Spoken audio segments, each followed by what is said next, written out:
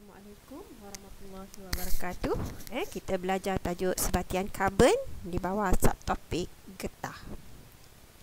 Gambar getah kat tepi tu adalah pokok getah yang pertama sekali sampai ke Malaysia. Ada di Kuala Kangsar. Getah asli. Penanaman getah asli di Malaysia bermula pada 1877 di Kuala Kangsar, Perak. Di mana anak pokok yang ditanam merupakan spesies Hevia baraciliensis. Getah asli merupakan polimer semula jadi. Di mana polimer semula jadi merupakan polimer yang wujud secara semula jadi dan tidak dihasilkan oleh manusia melalui tindak balas kimia. Polimer semula jadi, ingat lagi tajuk polimer masa tingkatan 4 kita dah belajar ni. Polimer terbentuk apabila molekul-molekul kecil yang kita kenali sebagai monomer digabung bersama. Contoh polimer semula jadi adalah protein, di mana monomernya adalah asid amino, karbohidrat, monomernya glukosa, dan getah asli, monomernya isoprena. Yang kita nak tumpukan ialah getah asli. Monomer bagi getah asli ialah isoprena dengan formula C5H8. Kalau kita lihat formula strukturnya, tu di mana nama IOPAC-nya ialah 2-metil but 1,3-diena.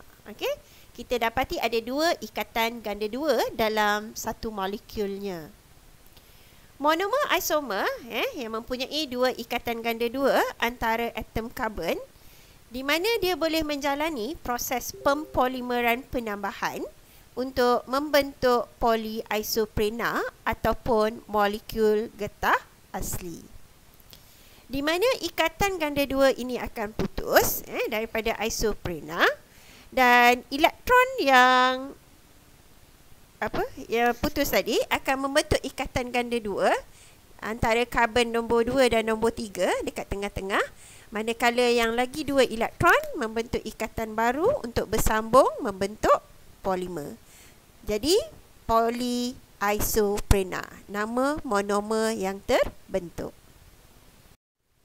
Sifat-sifat getah asli, dia senang dioksidahkan oleh udara, tidak tahan haba dan melekit apabila dipanaskan pada suhu melebihi 50 darjah Celsius, lembut, sifat elastiknya berkurang mengikut masa.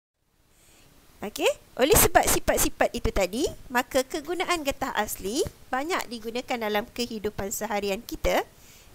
Kerana getah asli itu kenyal, jadi kita dapat menghasilkan sarung tangan, benang, stokin dan tali getah pakaian.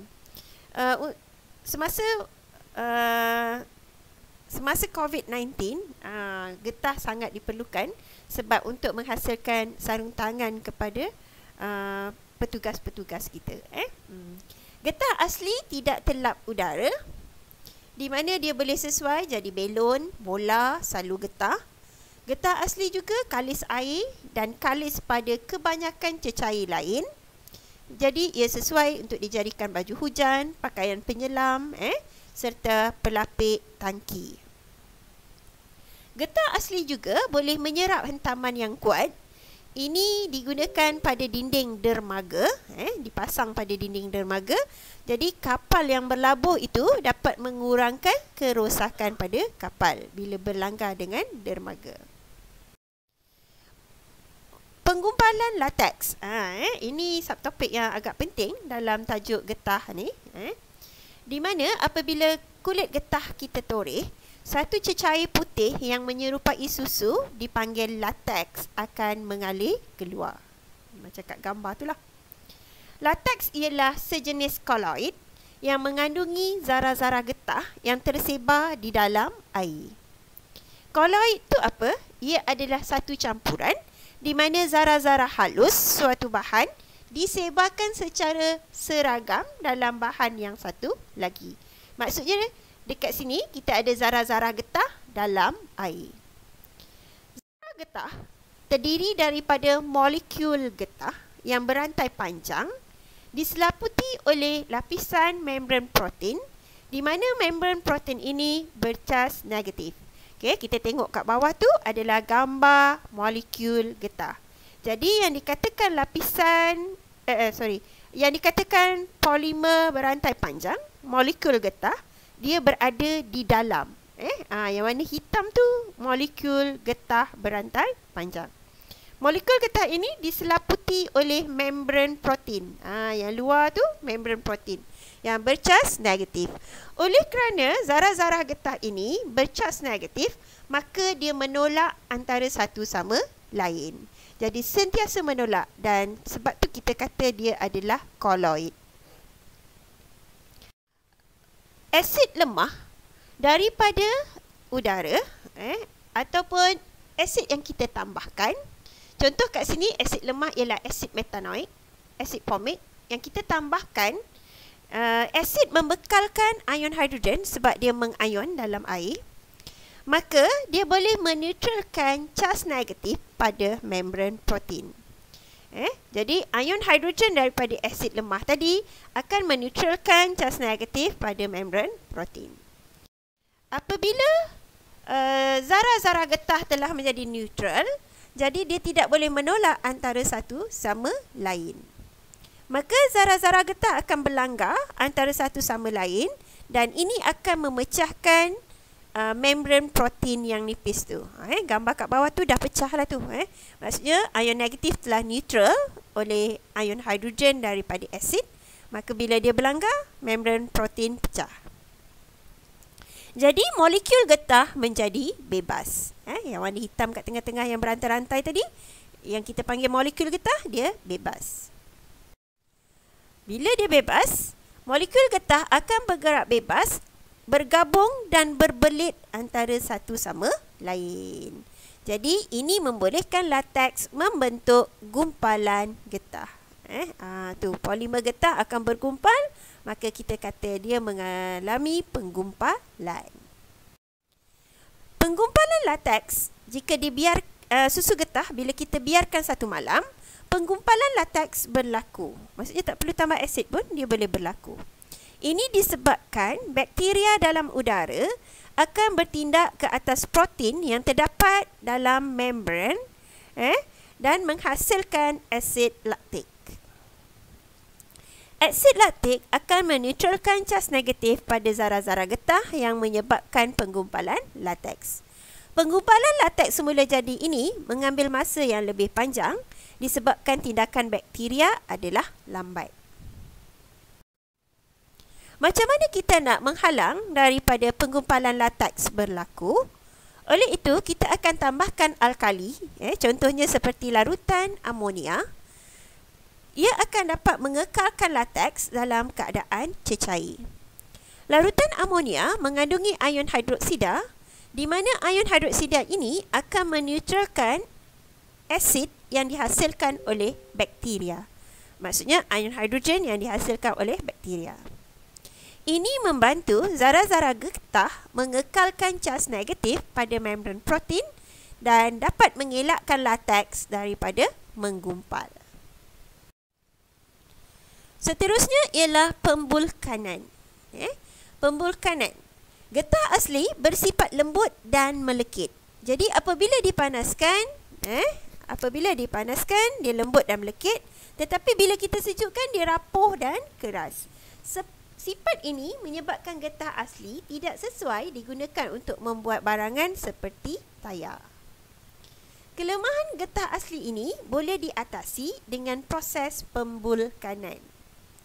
Pembulkanan getah adalah suatu proses penambahan sulfur kepada getah untuk menambahkan kekuatan, kekenyalan dan ketahanan getah terhadap haba. Pembulkanan getah boleh diperolehi melalui kaedah-kaedah berikut. Pertama, memanaskan getah dengan sulfur pada suhu 140 darjah Celsius dan menggunakan zinc oksida sebagai mangkin. Yang kedua, kita merendamkan getah dalam larutan disulfur diklorida dalam metil benzena. Dalam pembulkanan ataupun dalam getah tervulkan, Atom-atom sulfur ditambahkan kepada ikatan ganda 2 antara atom karbon dalam molekul getah asli untuk membentuk rantai silang sulfur antara molekul-molekul getah. Okey, ini adalah getah tak tervulkan. Kita dapati ada ikatan ganda 2. Bila kita lalukan proses pemvulkanan, maksudnya kita tambahkan sulfur, maka ikatan ganda 2 tadi akan putus dan dia membentuk rantai silang. Maksudnya, contohnya, polimer yang berwarna pink, dia akan bergabung dengan ikatan ganda 2 pada rantai polimer yang warna ungu. Yang kedua pula, ikatan ganda 2 akan bergabung dengan yang polimer warna hijau. Begitulah seterusnya. Itu yang dipanggil rantai silang sulfur. Ikatan ganda 2 putus dan sulfur masuk membentuk rantai silang dengan polimer getah yang lain. Okey? Cikgu bulatkan itu adalah rantai silang sulfur. Getah tervulkan dia lebih kenyal daripada getah tak tervulkan. Apabila getah tervulkan, kita regangkan dengan kuat dan kemudian kita lepaskan, rantai silang sulfur akan menarik molekul-molekul getah kembali ke kedudukan asal. Getah tervulkan juga lebih kuat dan lebih keras berbanding getah tak tervulkan. Ini disebabkan apabila getah diregangkan, rantai silang sulfur menghalang molekul-molekul getah daripada menggelongsor antara satu sama lain. Takat lebur meningkat menjadikan getah tervulkan lebih tahan terhadap haba. Kehadiran atom sulfur dalam getah tervulkan akan meningkatkan saiz molekul getah. Jadi apabila saiz molekul bertambah, daya tarikan antara molekul getah menjadi lebih kuat. Getah tervulkan lebih tahan terhadap pengoksidaan oleh oksigen dan bahan kimia yang lain. Ini disebabkan pembentukan rantai silang sulfur mengurangkan bilangan ikatan ganda 2 antara atom karbon dalam molekul getah. Perbandingan sifat-sifat getah antara getah tervulkan dengan getah tak tervulkan. Getah tak tervulkan cikgu letak kat sini ialah getah asli. Okey, kita banding dari sudut kekenyalan. Getah asli dia kurang kenyal kerana rantai polimer getah boleh menggelongsor di antara satu sama lain dengan mudah, manakala getah tervulkan dia lebih kenyal kerana rantai silang sulfur akan menghalang rantai polimer molekul getah menggelongsor di antara satu sama lain. Dari sudut kekuatan dan kekerasan, getah asli lebih lemah dan lebih lembut kerana apabila kita regangkan melebihi had kenyalan, melebihi had kekenyalan, rantai polimer akan putus. Manakala getah tervulkan, dia lebih kuat dan lebih keras kerana kehadiran rantai silang sulfur antara polimer tadi. Dua lagi sifat yang kita akan lihat ialah ketahanan terhadap haba. Getah asli tidak tahan haba, mudah melebur apabila dipanaskan. Getah tervulkan dia tahan haba kerana kehadiran rantai silang sulfur menjadikannya lebih sukar untuk melebur. Begitu juga ketahanan terhadap pengoksidaan. Getah asli akan teroksida dengan mudah oleh oksigen kerana kehadiran banyak ikatan ganda 2 dalam polimer getah. Manakala getah tervulkan tidak akan teroksida oleh oksigen dengan mudah kerana bilangan ikatan ganda 2-nya berkurang.